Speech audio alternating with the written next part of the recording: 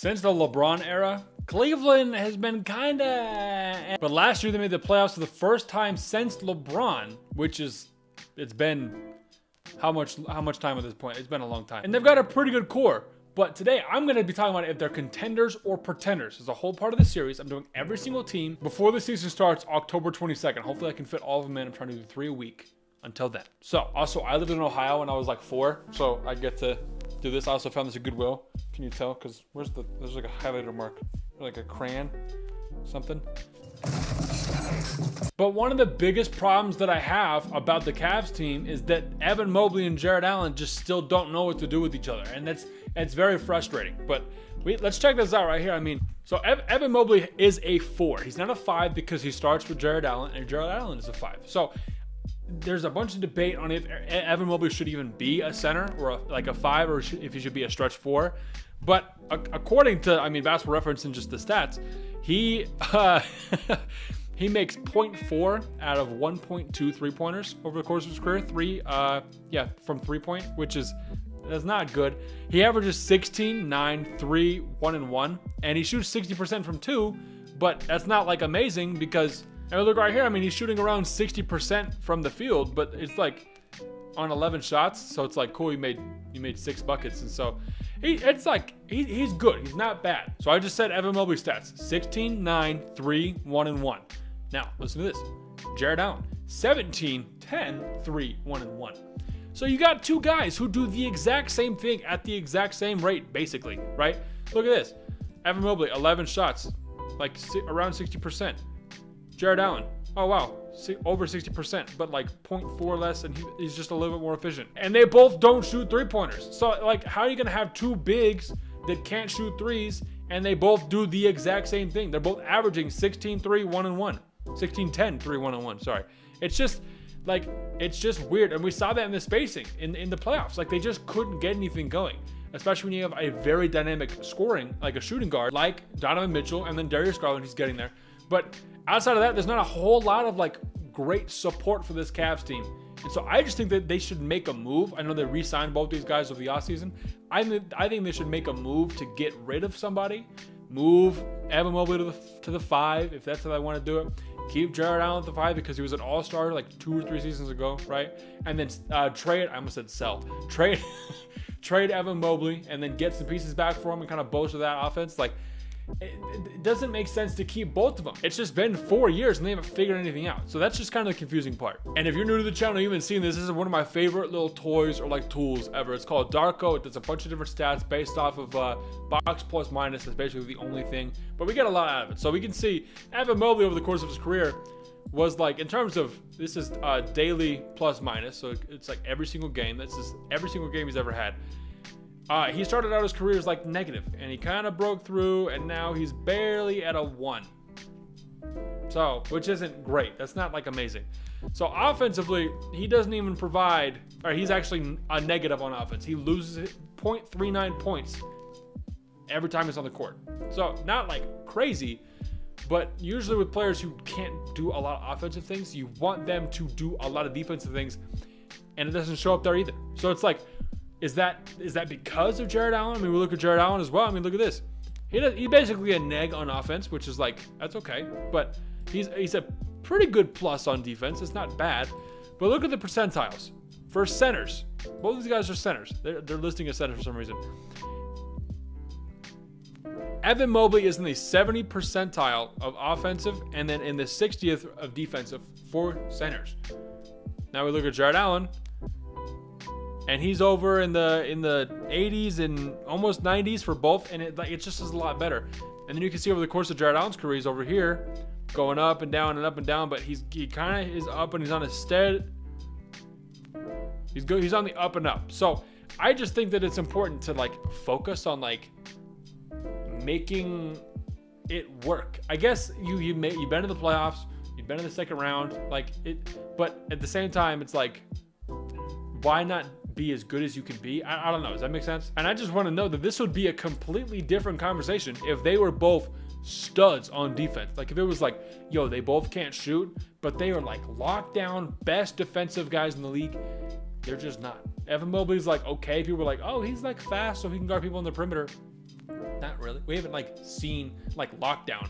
But if both of these guys were just like, screw the offense, let's let D-Mitch and Garland handle that, and like Max Strus and anybody else who wants to shoot threes, and we just are on defense. If they do that, I think this could be a lot better of a team.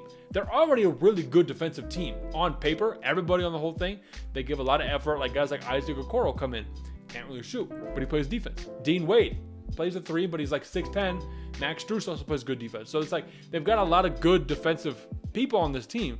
So I think that if Evan Mobley and Jared Allen just like locked the freak in on defense, and you just gave more of a load to Mitchell and Garland, I think that could work out better. If you want to keep all you guys, I don't know.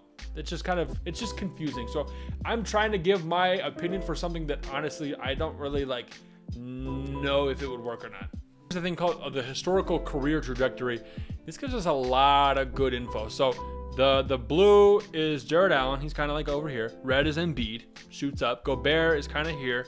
Victor shot the freak up, and Mobley's here. So look at Gobert. Gobert is literally, and has been, he's down a little bit down, but Gobert is better in all aspects of the game than both of those guys. Here's the crazy thing though, like I just don't know why they don't lock in on defense. Jared Allen's a great defender. He's always been a great rim protector. So Jared Allen's DPM, I guess, is 1.87. That's like not great once again over here. And the offense is trash.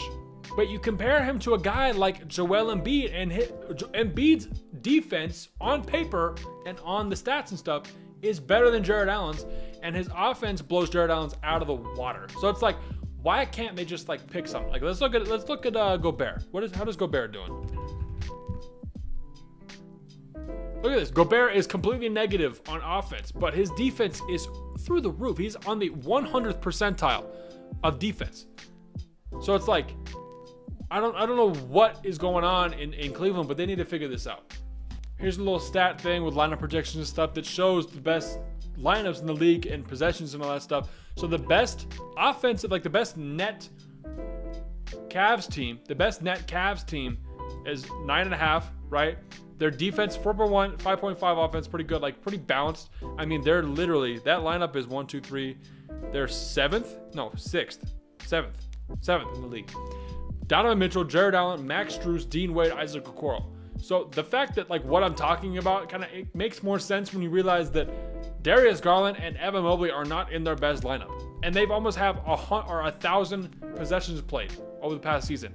That's a decent amount of time to show these kind of numbers. So I think I've said my piece with the whole Evan Mobley, Jared Allen thing. I just stopped yapping. I'm kind of just like spewing at this point. I'm not a front office guy. I've said that multiple times. You can criticize me all you want. I'm just kind of yelling. Like that's not even, I'm trying to provide an option that I think would work, but I don't know how anything works logistically, obviously.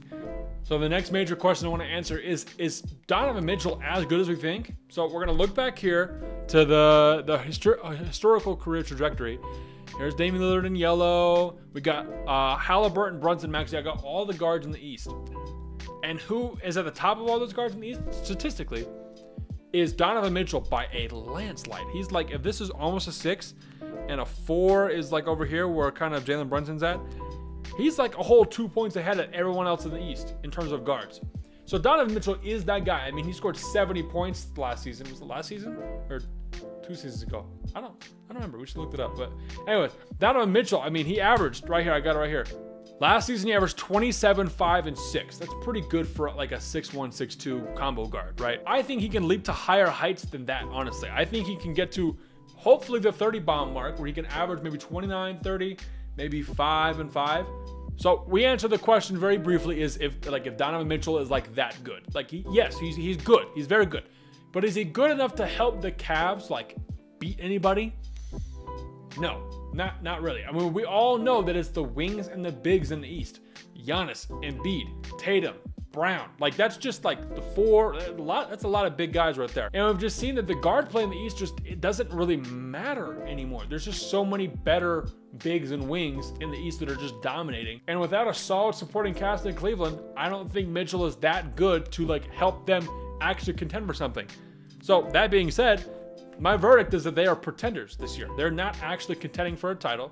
They can make the playoffs, but I don't think that they actually have a shot at getting anywhere. I don't think they can sniff the Eastern Conference Finals. They might get to the second round, but I think they're just going to get mollywopped by any teams of like, the Bucks, Celtics, Sixers, like the Knicks. That it's just, there's just better teams on there, and Donovan Mitchell is not good enough to just solo backpack and just carry everybody to the finals. Like, it's just not an option right now. I think they need to make some moves. It's very evident based on what I've been saying that I think they need to make some moves to bolster their roster a little bit and to get back into contention very seriously. Maybe get LeBron back. Who knows? I don't know. That'd be wild. That's all I got for today for the Cavs video. We've got a whole bunch of other videos. I'm doing every single team before the NBA season starts October 22nd. I'm trying to do 3 a week. Last week didn't do a whole lot because school started, but go check out the playlist. Yeah, dude, I like these videos. I will have a video for your favorite team by the start of the semester. By the start of the season, I promise you. That's the whole goal of this. So wait for your team, check it out. Let me know how you guys like these series. I'm trying to do a lot more of like interactive, looking at stats, because that's what I like to do. I don't like just like throwing up highlights and just, mainly because I get banned. So like, don't really want to do that now. But I like looking at stats and going in depth. So if that's what you guys like, let me know, because I love it. So that's all I got for today. We out.